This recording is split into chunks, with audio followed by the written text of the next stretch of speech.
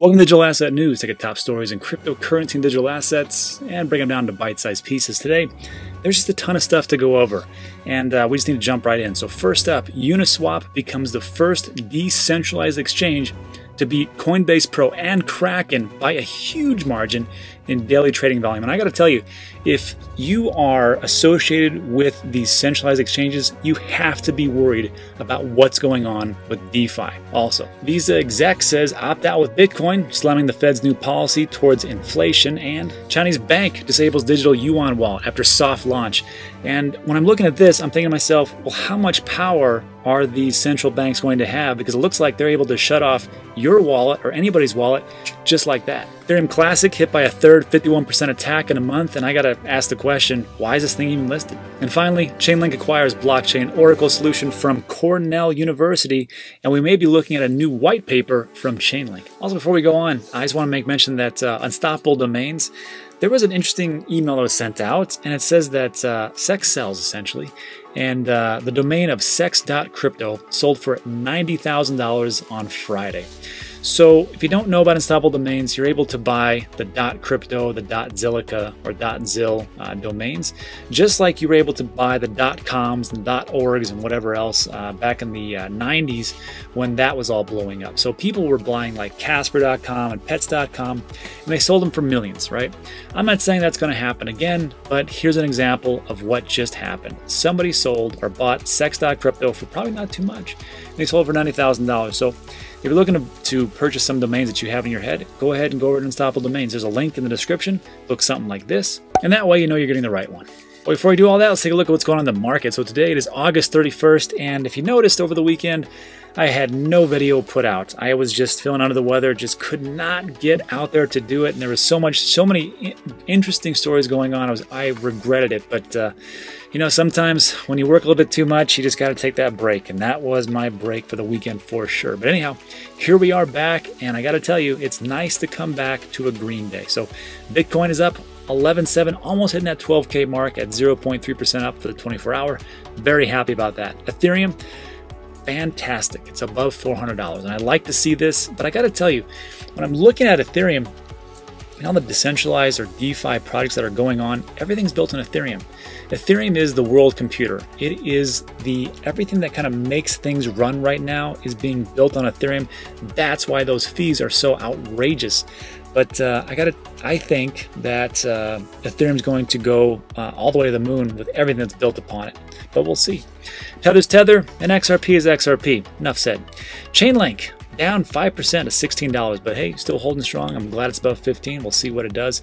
Polkadot oscillating between number 5 and number 6 position as it's jockeying with Chainlink, but up 7% at $637. So all you Polkadot holders who got in at $2 and $3, congratulations.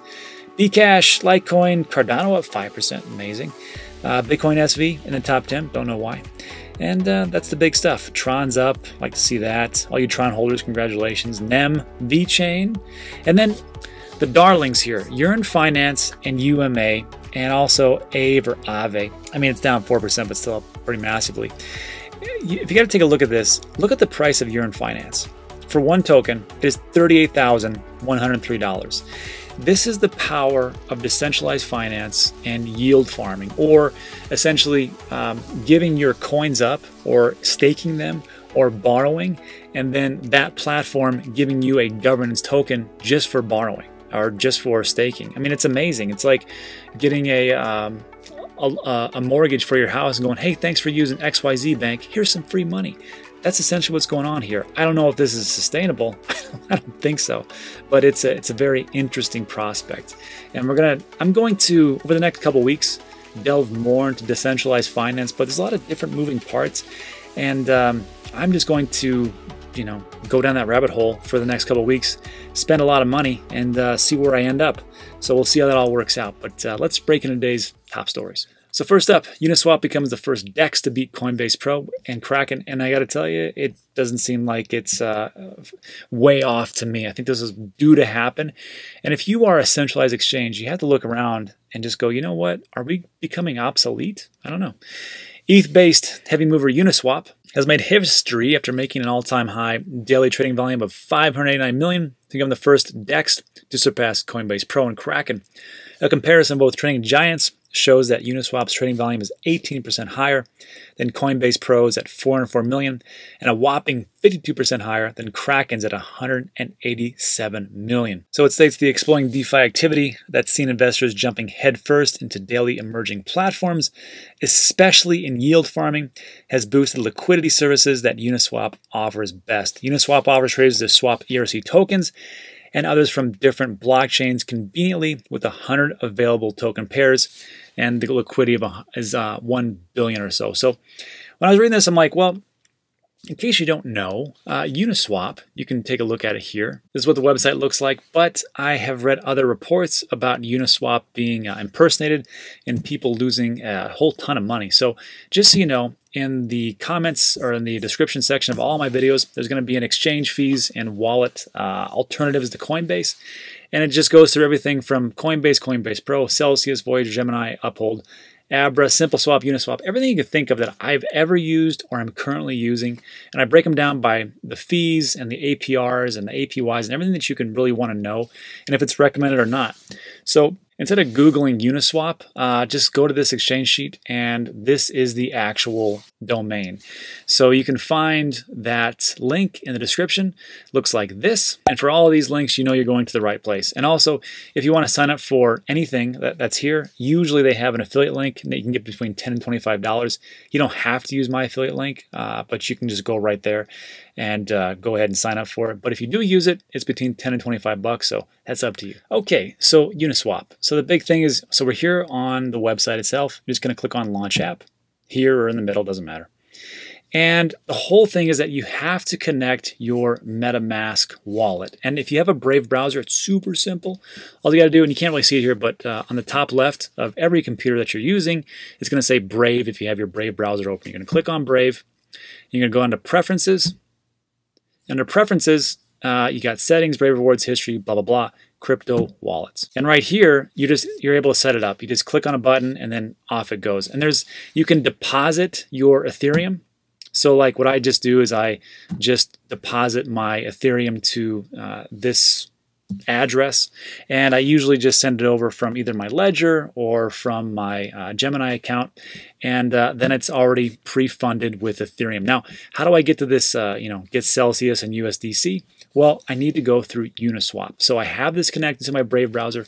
When I go to UniSwap, see how it has the balance 1.29? It's reading my crypto wallet that is attached to my Brave browser. Same thing, you could do it with Ledger or whatever other options that they have, but that's what I use, just makes it simple for me.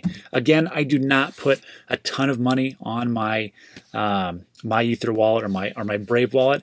It's just for little things that I want to do here and there. I keep the majority in my Nano Ledger, which is cold storage, and I don't have to worry about things. So if I want to find a token, an ERC token, let's take a look. What do they have? Well, they got pretty much everything you can think of, and there's different ones as far as like right down here it says Xerion Explorer. Let's change that. Let's go to, there's all these different types of lists that they have. Let's go for the UniSwap default list.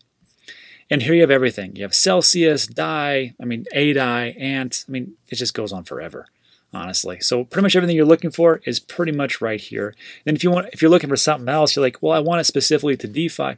Let's change this over. How about the Aave token list? Well, let's see what we got. Okay, USDC. You've got Binance USD, KNC, A-Link. So everything with DeFi is right here. So let me just go back here. This is why this is so popular, because everything is here. I'm going to buy some more Celsius. I like Celsius. How much I want to get? Well, let's see. Well, Celsius is around, 40 cents, somewhere around there. So let's say I want to get 100. Let's just round it up. Let's just go 0.01, or 0.1, excuse me. 0.1. Same with 101 Celsius at 40 cents. It's like 40 bucks. All right, so not too bad. And just so you see underneath here, liquidity provider fee. So this is the whole thing about DeFi. They need your cryptocurrency either to stake it or to borrow against it. So if you do something like this, it's all right there, and then you get that fee that is generated for all these different services. So it's a pretty cool thing. And I got to tell you, as far as like moving into the future, where banks are going to be, what's going to happen in the future, what's going to happen with these centralized exchanges. I mean, it's an exciting time. I don't know exactly what's going to happen, but it's the same thing back when the internet came about.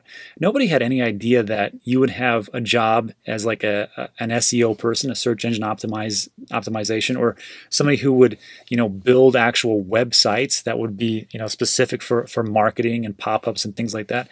And then I don't think anything, when cryptocurrency came about, especially in 2010, 2009, 2008, no one had any idea this would actually be here, that we would be directly competing with banks for everything, not just for currency, but for lending and for staking and for derivatives and everything you can think of.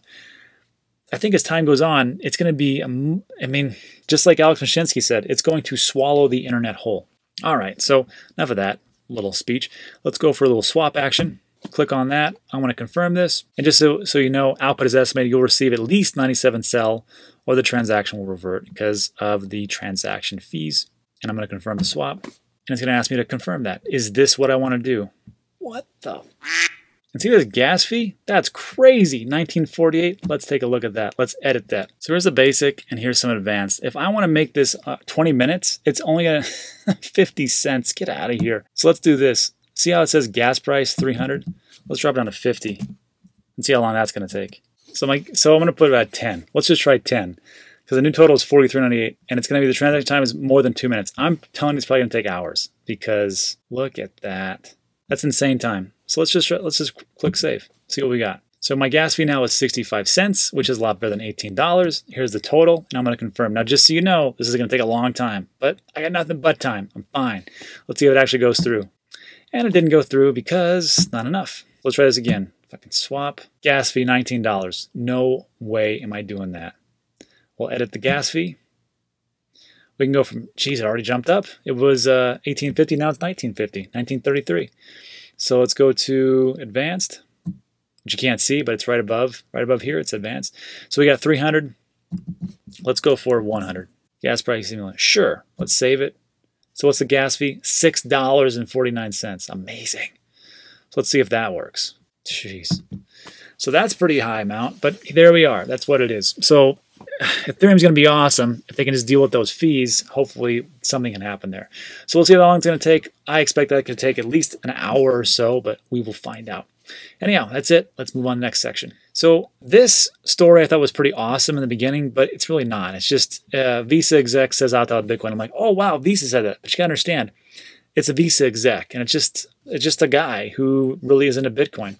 So on Thursday, 17 top Federal Reserve officials explained that they're going to let the interest rate run a little bit hot as far as for the inflation rate of 2%, which is going to run a little bit higher. That's what Fed Chairman Jerome Powell said. Central bank will be allowing the inflation to run up higher than 2% for a period of time because they want inflation right now. So Andy Yee is a senior director of policy at Visa, tweeted about the Fed's latest move.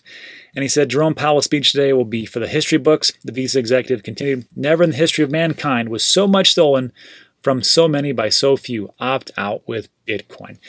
And when I read this, I'm like, oh, great, it's Visa talking about this. It's not. It's just an executive who has his own opinion. If you go to his actual, I'll just go to his account. This is Andy Yee, okay? Bitcoin maximalist, senior director of policy, formerly Google Industry, UCLBT. Views are my own. And that's it. So I thought it was interesting to note. So if you see this on other YouTube channels where they're talking about Visa's talking about this Visa, they're not.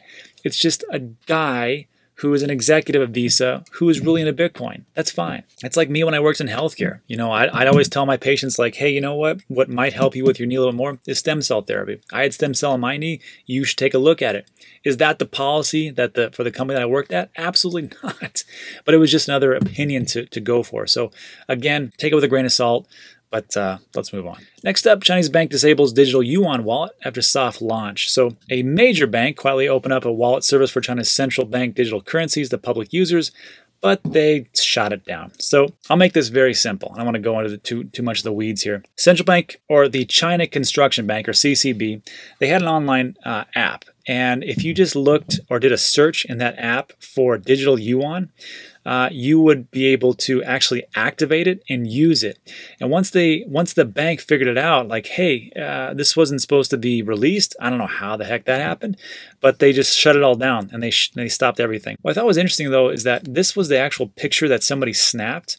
And what was cool about it is that the user had activated the service, could be assigned a specific wallet ID, which could be used to make transactions between the wallet and the user's CCB bank accounts. In addition, users could also send and receive digital yuan to each other by putting either their unique wallet ID addresses or an associated mobile phone number, which is pretty cool. Meaning, like, if you had somebody had a Wells Fargo account, this is the American version, another person had Chase Bank, you could just send the digital version, and it wouldn't have to go across a bunch of different jumps. So it's kind of like Venmo for us, I suppose, but it's a central bank coin. And what was scary about this is that they just shut it down. So in an instant, you could just, turn off the money supply. And here's the thing about banks. I mean, they can always shut you down at some point because that's where it is. But I think the big thing is for these banks to be able to see exactly what you're spending on, exactly what you're doing, and everything is accessible because it's not in the commercial banks anymore. It is in the central bank, which are pretty much tied to the government, and especially in China. Now in America once again is falling behind because they do not have or haven't done anything with central bank digital coins. So we'll see how that all works out. But I'm not very optimistic about it. I think the entire world will pass us by, and we'll miss the boat. Anyhow, that's it. Let's move on. Next up, I don't know how this project is still around. Ethereum Classic is hit by a third 51% attack in a month. If you don't know what a 51% attack is, essentially if you have control of 51% of the actual hash power or the network, you can reverse transactions, you can mess up all the blocks, and you can do double transactions like it's nothing. So this just happened the third time again. So how can anybody put any kind of stock or any kind of confidence in this project? Just go away. So the attack, this is what happened. The attack reorganized over 7,000 blocks, or 2 days worth of mining, according to a tweet shared by Bitfly. The first two attacks reorganized 36 and 4,000 blocks, respectively. Notably, a leading organization behind the Ethereum Classic Network, ETC Labs, announced its strategy to protect the network from additional attacks last week, including defensive mining that is intended to stabilize the network's plummeting hash rate and resist future 51% attacks. That worked out like a lead balloon. After the first two attacks, exchange OKX responded by saying it will consider delisting the asset due to the network's severe lack of security. Coinbase also took drastic measures by extending deposit and withdrawal confirmation times for ETC to roughly 2 weeks. So here's the thing. If you're an exchange and you've done your due diligence and you put it on there, and now this thing happens 3 times in a very short amount of time, why are you still listing it? Do you think like, oh, well, they're gonna fix it? They just try to fix it. They couldn't fix it. Get it off your exchange and get another asset that actually can do something. Like for Coinbase, I don't know why you don't have Cardano on there. That's ridiculous. I mean, you've got a project that is in the top 10 and is doing a ton of great things, and it has a mainnet launch, and they're gonna do it. It does infuriate me a little bit, but ETC and Bitcoin SV, no problem, even though they're worthless. So that's all I can say. Lastly, cryptocurrency seems largely unaffected by the series of attacks, trading at 6.86 at last check, less than 4% below its price during the second attack. I don't know where the volume comes from. Maybe it's bots, don't know. Let me know what you think in the comments section. Let's move on. Last up, Chainlink acquires blockchain oracle solution from Cornell University. So I'll make this quick. Deco was co-created by Ari Jules, I'm pretty sure I messed up his name, former chief scientist at digital security from RSA. He will also join Chainlink Labs under the same title. So Ari went to digital security because I believe him and Sergey, which is the founder of Chainlink, they wrote the original white paper. It says it right here. So they're going to work together to draft a second white paper. They had actually done this in 2017 with their CTO, Steve Ellis, and moving down. Nazarov said Deco can be used as a foundation for a few crypto wish list items such as permissionless credit or decentralized identification. For example, Deco can prove a person is over 18 by pulling data from a DMV while hiding the individual's birth date. That's pretty awesome, especially for all those. If you live in the States, there are 3 different reports that they can pull for your credit, and unfortunately, it has your personal information with it. So what would be fantastic is if they can pull the information without your personal data, because that's what happened as far as it getting hacked just a couple of years ago, which is always great to have your personal information just floating around for anybody to look at. That's why DECO sounds pretty good. Anyhow, Nazarov said an oracle like DECO could one day allow a smart contract to query off-chain credit information, such as banking records, without overreaching into personal data. DECO is the way a lot of collateral will make its way to DeFi, Nazarov said. I gotta tell you, there's a lot of collateral, there's a lot of money going to DeFi right now. So if that can speed it up, so much the better, which is why we probably should be looking at DeFi a little bit harder. All right, that's it for today's videos. Thanks for sticking around with me. There's a lot of kind of all over the place today. But I want to say thanks to all my subscribers and also to everybody who's joined up. And if you don't know, is a join now button on the bottom right. It doesn't give you anything special, just $1.99 like a tip. And I just do random shoutouts to like Michael Wilson and Arky Garcia, Patrick May, Jimmy G, Miss Fusion, that's a good one, and Eat My Shiz. So that's it for today. So thanks a lot for sticking with me and being patient over the last weekend. Didn't do anything. I just couldn't make it. But that's it for today. See you on the next one.